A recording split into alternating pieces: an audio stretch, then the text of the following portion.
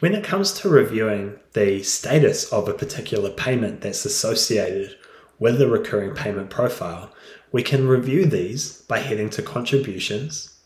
and then under Recurring Transactions, take a look at the status message that's associated with each and every transaction, as well as the response. We can see here that we have 2 completed transactions as well as 2 approved transactions, that response being directly from the payment gateway.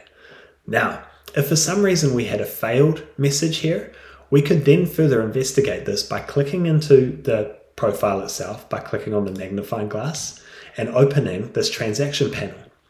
This allows us to see information like the response itself,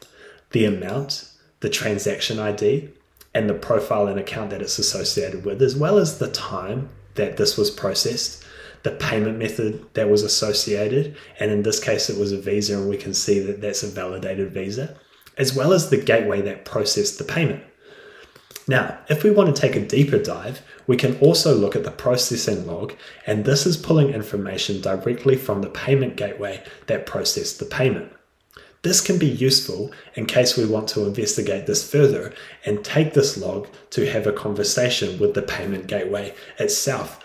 as the payment is processed by the gateway, and as a result of that, the gateway is going to be the best way that you can find out specific information on why a payment was failed or successful.